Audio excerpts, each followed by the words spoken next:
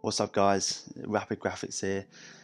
Thought it was about time I could speak to you guys on the mic, help you out through step-by-step tutorials, because I don't think the music ones help too much. They're a bit too quick, and for people that are trying to learn off me, in a way, it's not really helpful. So I thought speaking, I can engage with you more. I can tell you how things are done, talk you through my videos, and hopefully help you.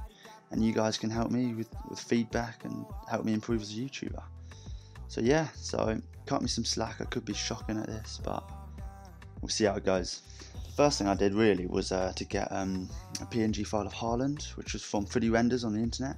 If you don't know 3D Renders, they provide high quality PNGs of players through all the different leagues, so they're absolutely brilliant. Yeah, I'll leave that link in the description below, so if you want to use them, I'd highly recommend it. So with the Etihad image, I used it as an overlay over the background so that it wouldn't be too dominant, but also had quite a nice visible feel to the piece, so you could see it in the background but wasn't taking up too much of the eye. The next thing I did was add some typography, which was Haaland, obviously. Then I duplicated it into 5 different layers behind Haaland, as you can see now. Next, I found a nice smoke overlay that I had in my files, and then I changed the blend mode to I think it was a line of dodge, which gave a nice kind of turquoise kind of colour, and light blue. I added some smoke on the top, but later on in the video you can see I took that away, as I thought it was a little bit too overpowering. And then what I did next was actually I grabbed another texture, which was a weird kind of wavy kind of texture. Not sure what it is, but I thought it looked really cool. Added the blend mode again to I think it was hard light, soft light. Thought it looked quite cool with it, this kind of wavy texture that is sort of in the air, kind of floating. Once I sort of got the background in, I went straight to the camera raw filter on Haaland.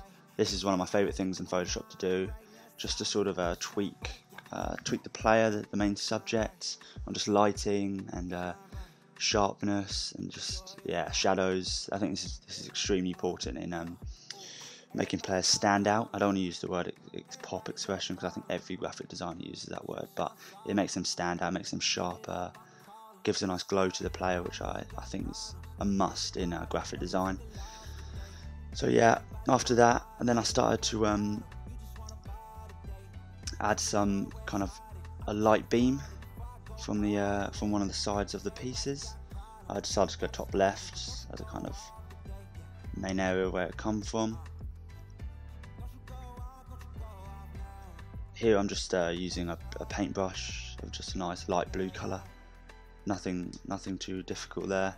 And then I changed the exposure of it. I clipped an exposure mask to it, and obviously turned the brush to white, and then started painting over it. I didn't really need to do it this way. I could have just decided to go with a white paintbrush. I'm not sure why I did it this way, but in the moment that's just what I did.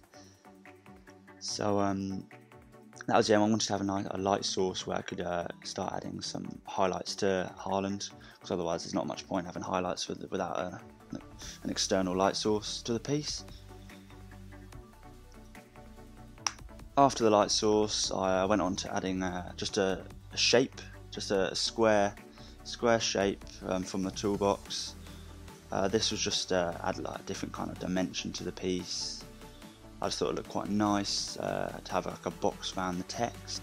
And then I changed the square blend mode to a divide blend, which just made it kind of fit into the background, wasn't too dominant, and just sort of sat behind the text nice and subtly. Now, up next was I got an exposure layer, and put the exposure down and clipped it to Haaland. Then I inverted it, and then used the white paintbrush to just paint in the shadows of Haaland. This is extremely important, I feel, on the players. Just adds brings a bit of realism to the piece, obviously where the shadows should be, and just makes it stand out even more, really. It's important to remember put the flow down to around about 10%, just so it's not too overpowering of the shadows. Just a subtle shadow really can make all that difference. Having the flow about 100%, you'll be just painting black onto Haaland. So having the flow down, you can really just get the areas that you want to have a nice bit of shadow on, and then make it the way you want it to look like, to be honest.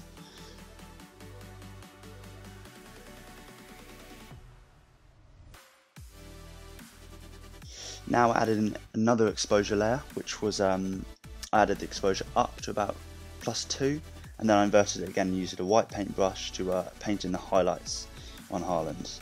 So obviously I've aimed to do more of the highlights on his right shoulder, up towards his face, and on his arm, as that's where the light beam was coming from in the top left of the piece. So to make sure it actually makes sense where the highlights are.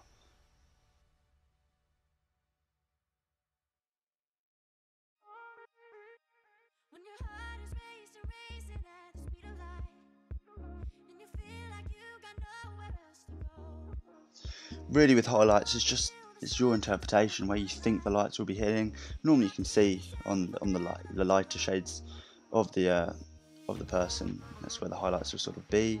As you can see, I'm just sort of experimenting, seeing what looks best, and obviously, if it doesn't look good, I either take it away.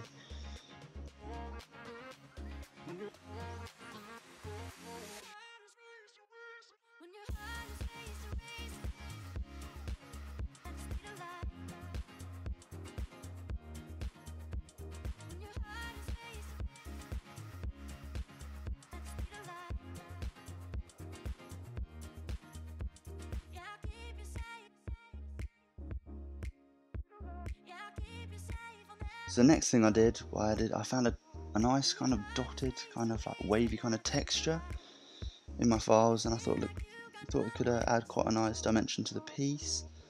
And I added a blend overlay of divide to it, and I reduced the opacity down to about 80%, 80-90% looks like in the end. And I thought this added quite a nice depth to the piece, as obviously you've got the etchad in the background, and it came up with the Haaland text, and then it comes up with this texture ahead. I thought it added quite a nice colour to the piece. Next, I got the burn tool, which is a tool used sort of it's just to darken areas that are already quite dark. So on Haaland, it's just to darken the shadows a bit more, add a bit more depth, and to make them stand out a bit more. So I went down with just to the shadows, just to make them a little bit darker. And then I went to the opposite tool. I can't remember what it's called now, but it basically the opposite. It just lightens the areas that need a little bit more, highlights, which again just makes it a little bit more crisp and stands out a bit more. Next thing I did, I added some just a paint kind of splash to the piece, just in little areas around, just behind Haaland. I thought it looked quite cool. Then after that, I added some more typography, which was Man City.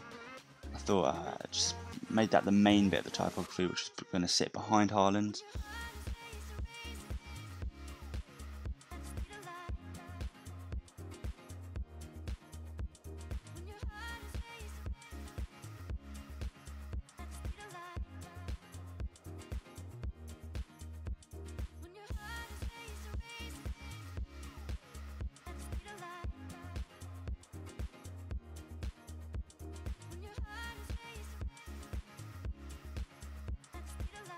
I decided to take out that one of the Haaland texts behind to allow the Man City bit to just fit in there nicely. As you can see here, I decided to go with a kind of stroke kind of feel to it, but I didn't like it in the end. I went back to just the bold text.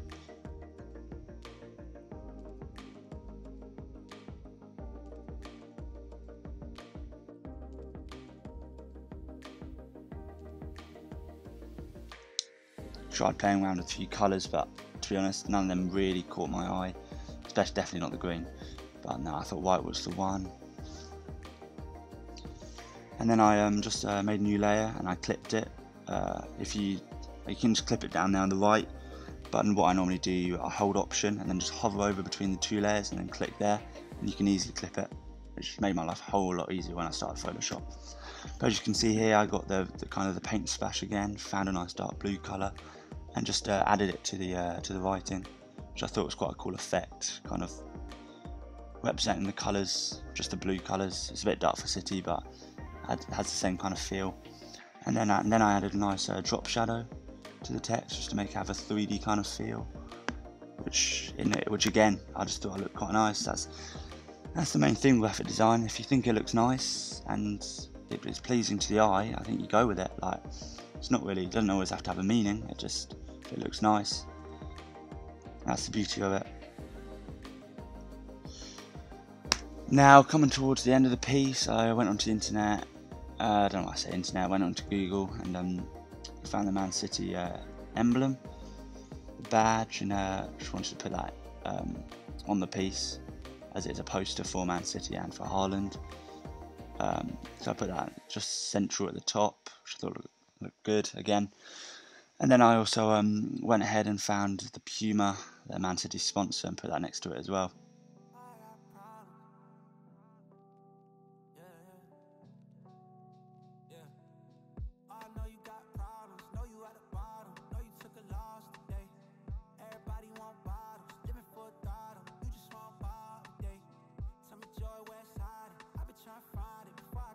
And then, as you can see now, I've gone back in Camera Raw. I've converted the whole, all of the layers into a smart object. And now I've gone to Camera Raw filter, and I just increased the texture.